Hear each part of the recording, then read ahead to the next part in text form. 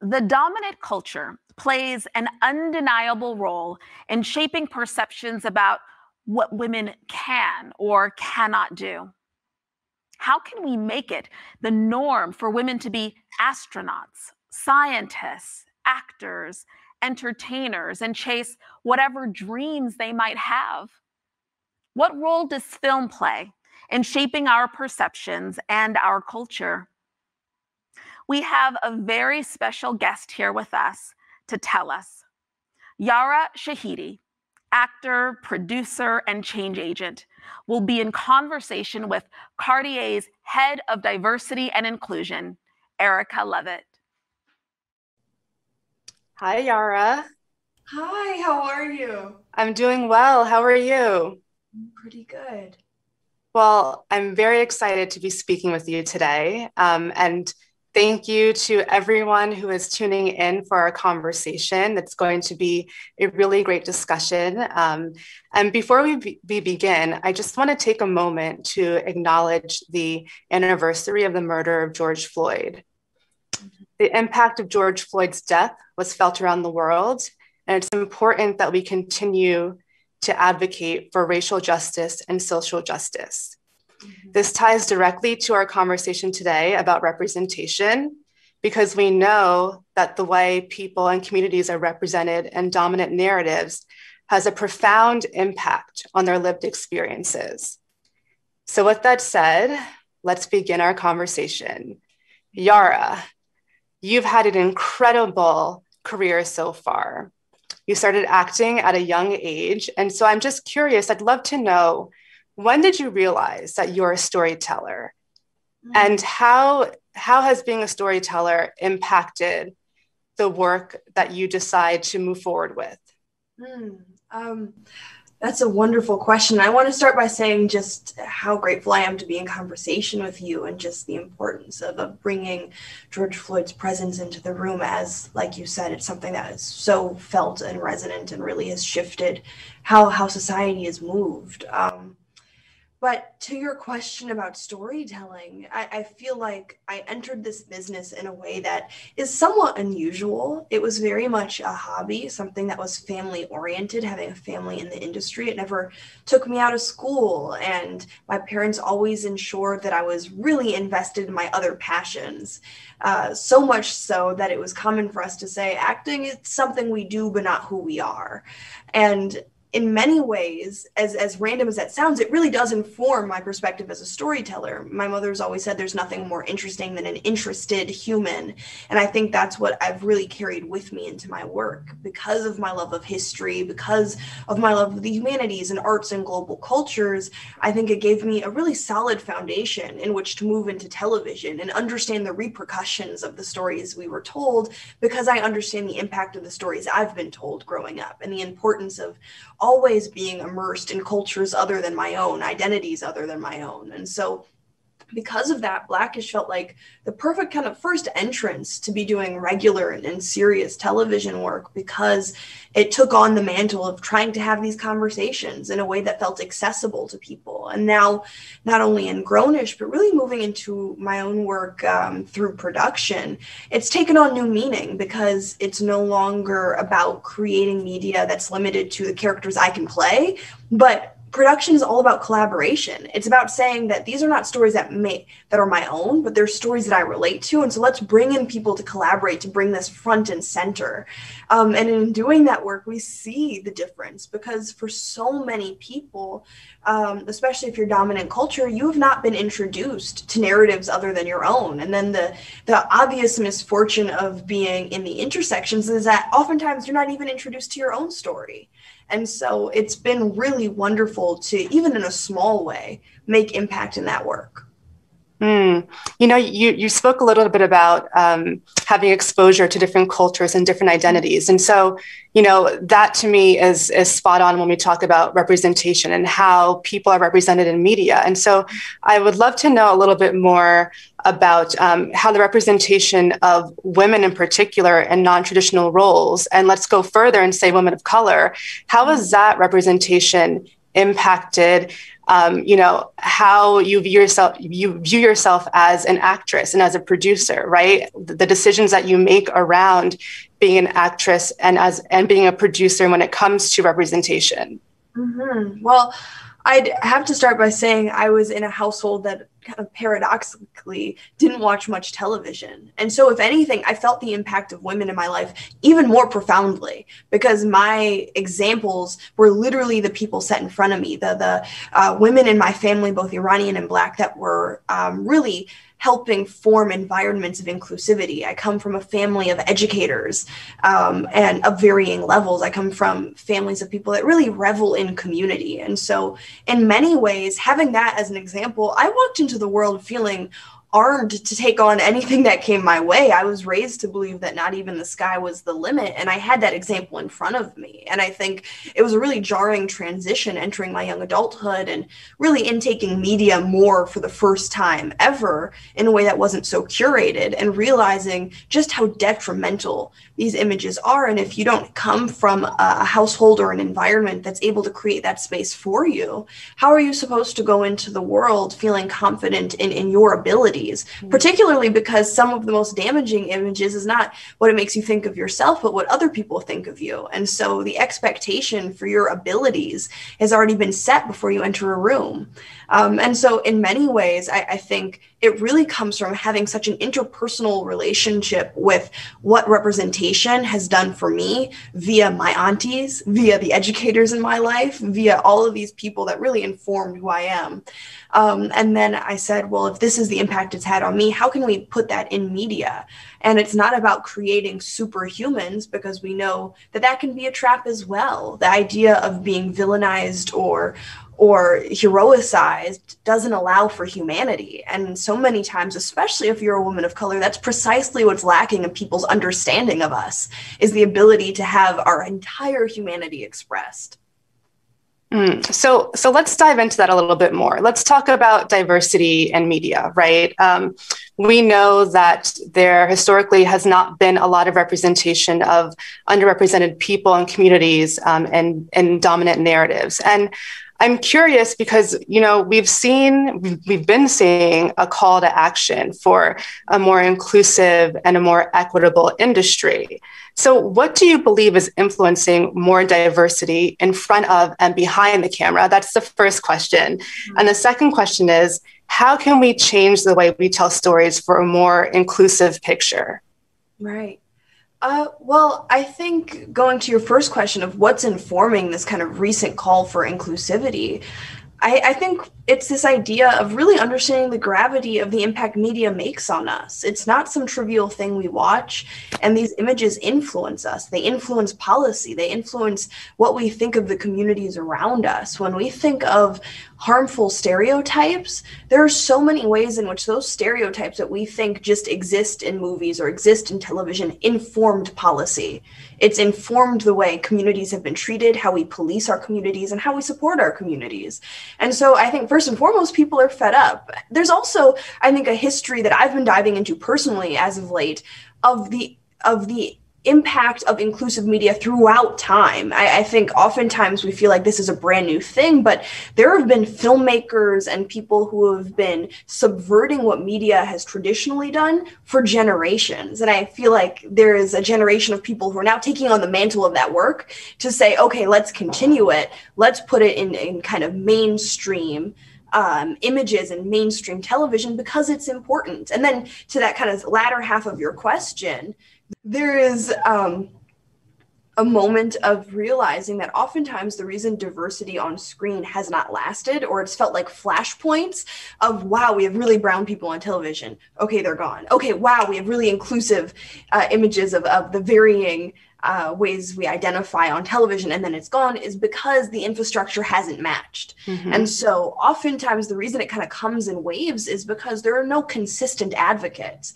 There are no people that consistently feel the stakes of the importance of this work. And so I love the fact that we are turning to what's happening behind the camera even and paying more attention to that, because if anything, once we get that sorted, what happens in front of the camera is going to explode in a really beautiful way.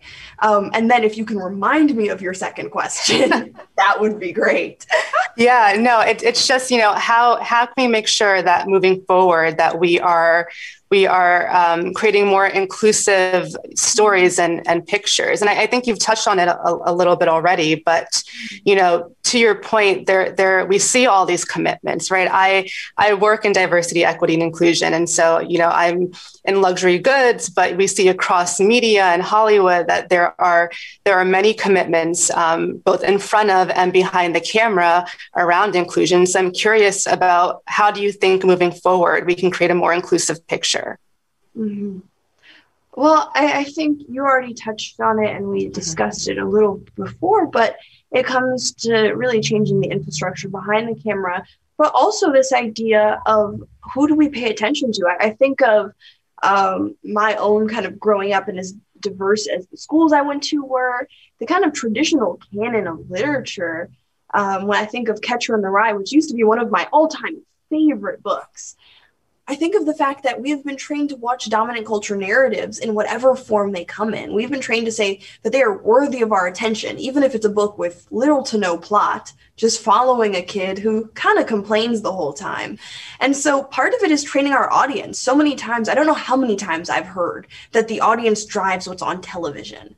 But in many ways, I think that is an excuse to say we can't step out of what is comfortable, because how's the audience going to respond? And what we know to be true is that if you treat people as the well-educated viewers that they are, to say, if I present you with an image, I expect that you're going to rise to the occasion and understand the importance of this image, then it changes what we think is possible on television. Mm-hmm. I'm a deep believer, even in the little influence I have over Grownish, is in saying it's not just about matching the viewer where they are, but really helping us go to the next place and our next level of potentiality. And even in that, as an audience member myself, as much as I make television, I watch television. And that's what I want from my media. That's what I want from ads. That's what I want from every image I see, is to bring me to places I didn't realize existed. And I think when that becomes kind of the call to action in your work, then there's so many more possibilities to understand what diversity looks like. So many people, if you haven't invested the time to understand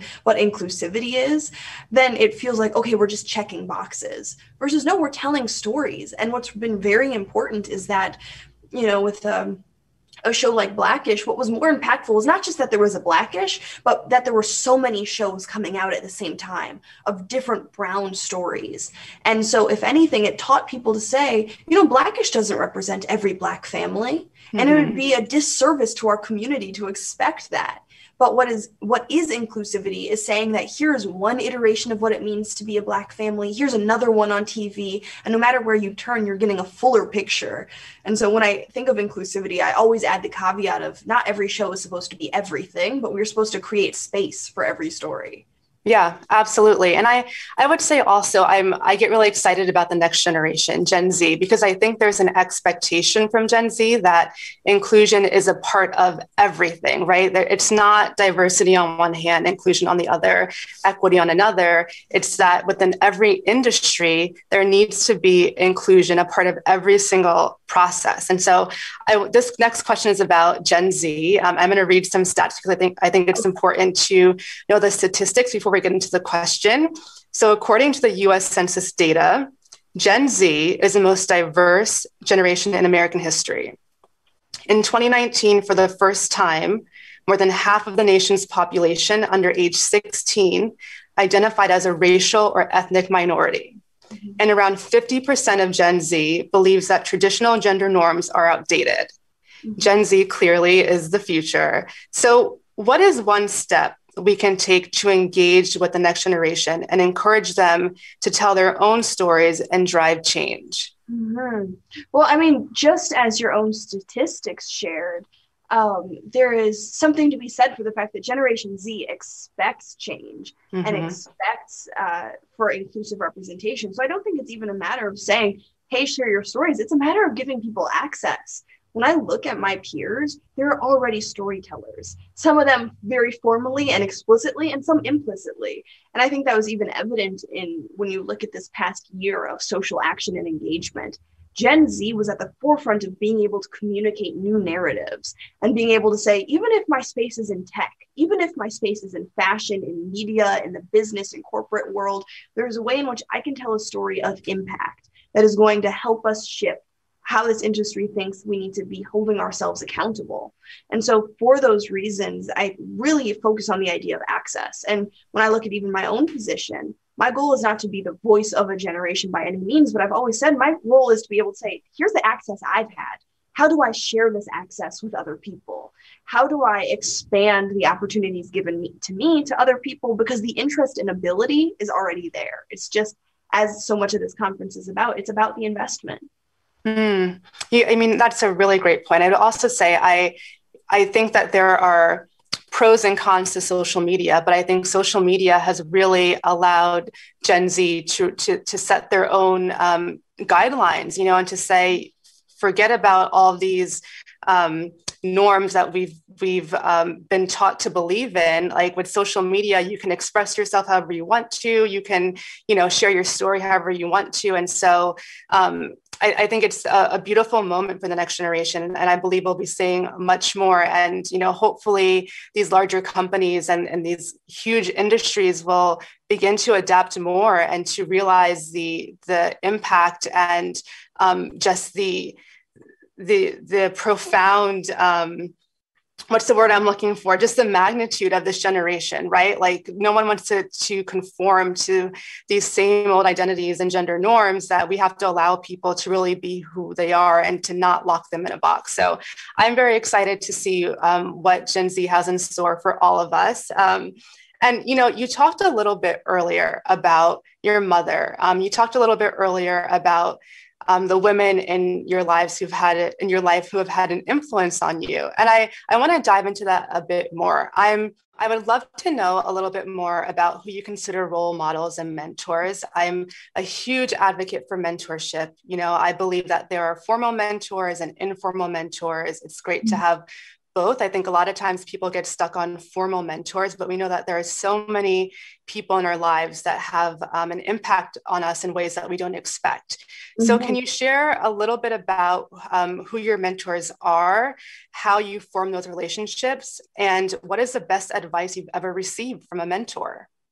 Oh, that's a great question. Well, just like I had said in that first kind of question, of course, I have to turn to my aunts. I have to turn to my mama as some of my first mentors. And then when I'm looking at kind of broader picture, the people that have come in to take that place in my life, I think of incredible humans like Patrisse Cullors, who's one of the co-founders of Black Lives Matter. And I literally snuck into an event she was speaking at just to hear her speak. And that is where we met. And I think in many impactful ways, she's helped guide me through this world, especially as I figure out what it means to be socially engaged and really how to be of service. Another person I am just always floored by the fact that I know is Dr. Angela Davis.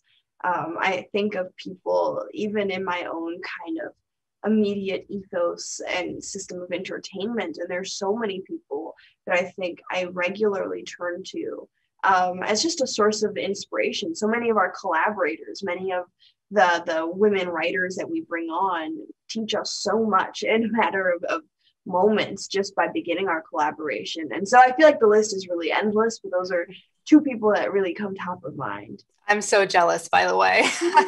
I want to speak to all of them. Oh. And what about the best advice you've ever received from them? Best advice. I mean, I think a lot of the best advice has really been, especially as a young woman, figuring out how to take care of myself and how to set up boundaries has been really wonderful, especially hearing that from people who've dedicated their lives to being of service. They've really helped me try and continue to maneuver the space of knowing that I want to ensure that everything I do is for the greater good. And I'm a young person in this world. How do I make sure I'm taking care of myself? And I think words that my mother had even said that really impacted me, and it was only a matter of a year ago, is that in order to do my best work of taking care of others, I have to take care of myself. And in many ways, I know it's not just something that I've heard, but something that's been implied to many women is that self-care is selfish. And that taking time for yourself is luxurious, it's exorbitant, it's excessive, versus deeming it as essential. And if we were to take it out of just the kind of literal understanding of doing a face mask, although that's great self-care too, self-care consists of so many things. And when I think of the fact that when I pour into myself, I just operate at a higher level, it's helped me continue to push against my own understanding of what I deserve. Yeah, it's the idea that you can't pour from an empty cup. And I think it's so important to refuel and recharge. And I'm also curious, I'm going to make an assumption that you have many young people that are looking to you for mentorship. And I'm just curious, how do you manage those relationships and expectations, right? I'm going to make another assumption that you're very busy and you have a lot going on, and between school and work and all the other incredible things that you're doing, how what does that look like when people come to you or are seeking mentorship? Well, it's always funny because at the age of 21, I tend to feel like I am in no position to give anyone advice as I'm still figuring things out. And so oftentimes I think I reframe the relationship from being a mentor to just being a peer and saying, let me be of service and let me help you out where I can. And let me also be brutally honest about the limitations of what I know and when you have to turn to other people. But a great example for me has even been my own mother. She mentors many folks. And I know even in the last week, I was talking to two of her mentees and that she's helping in different capacities. And I think she has taught me really what it means to be attentive and the ways that you can pour into people and the way that that can be individualized. And so being a mentor, having that relationship looks different for everyone. But I think in terms of even establishing a healthy relationship, something my grandfather has talked about since I was little is the idea of relationship equity. As much as I'm new to the mentor world, I have been a mentee for many years. And it's very important for me to frame this idea of as much as I am expecting to get from other people, I have to actively be pouring into them. And just because I feel like I'm the one that knows less in this relationship, I always have something to offer. And that can come from even the difference of calling in between asking for things or having that level of attentiveness, which means that there's always something for me to contribute to a conversation. Has really been helpful because I think as I make this kind of transition to being of service in a new way for other people coming behind me, I have that kind of in my general arsenal to be able to figure out how to establish these relationships. Yeah, one of the things that I think a lot about is peer-to-peer mentorship. I think oftentimes people are so focused on looking above and, looking at who's at the top of their industry and, how can I get a coffee with them or how can I reach out to them? But I personally have learned the most from my peers, right? People who are literally on the ground going through what I'm going through at the same time. And so I think it's so important to your point about, when you're looking for a mentor or you find someone that you think could be a great mentor, it's a mutual relationship, right? It's not just one person always giving, it's giving and receiving and vice versa. And so I just think it's one of the most important things to remember for everyone on who's tuned in right now that, when you're looking for a mentor, just remember that the relationship goes both ways, right? It's not one-sided. Absolutely. All right. So we are down to our final question. And I hate that this conversation is ending. I know. It's crazy. We'll have to do this again sometime. But, the theme of the Cartier's Women's Initiative this year is a ripple effect. And so I would love to know, what if we were to start a ripple effect to change the way we present the narrative about diversity in general? What's the one thing that you would leave us with? The one action that you think is crucial to driving change? That's a great question. It's a heavy question. It is. It's a heavy question. So take your time with this one. It is heavy, but I think it's so important. My first instinct as a self-professed history nerd is to have people committed to learning our histories. When I look at the biases people carry with them, so much of it is because people can operate in the world feeling as though the communities around them have not been of service to their personal journeys. There's this feeling of independence as though we came and materialized on our own and just magically had what we had. versus feeling like I am not able to even be here if it weren't for generations before, my own cultures and cultures I'm unfamiliar with, people that I know personally and people I will never have met. And I think that kind of orientation towards the world has really shifted, even the feeling of I have to be committed. One of my tattoos is 63 for 1963. It's a pivotal year in the civil rights movement, but that's because it has embodied to me people that were committed to a future world that they weren't guaranteed. That is the most selfless work you can do, is to say, I'm fighting for something and putting my life on the line for people I haven't met. And I often carry that with me. And so I think the one thing that could be impactful in ways that people may not even expect, or we may not know the outcomes immediately, to creating a more diverse world, is turning to our own histories and trying to figure out what has been left out. Who do I not know about? I know that I, by the age of 10, knew way too much about Napoleon Bonaparte than I should before I even got to my own stories and the stories of my families and my communities. And if we look at the information that we've taken in as being so narrow, it really colors in our world and expands what we feel like we can do when we start to add in new stories. And so even though it sounds like a broad task, I feel like it could have really wonderful repercussions, just dedicating a little bit of your time, whether it be every day, every week, every month, to just learning something outside of what you typically would have read, learning about people outside of who you typically interface with, because I think it implicitly, you carry that with you and you carry that into your work.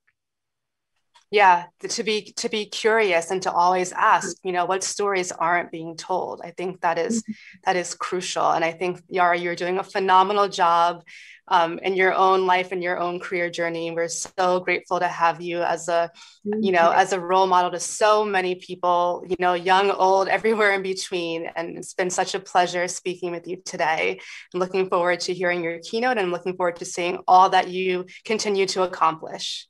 Thank you, Erica. I've been so looking forward to this conversation. And I know it's just the beginning of so many wonderful things, but just thank you for your time. Absolutely. Take care.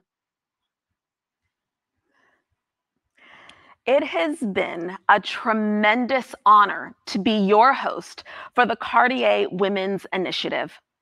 Not only have I been deeply moved by the speakers and the 2020 and 2021 fellows, I've grown in my own leadership as a founder.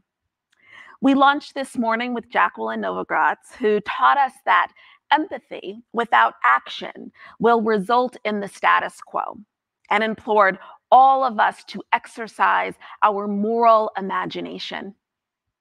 We then moved to our lightning talks, where we were reminded of the traits that make a successful social impact entrepreneur.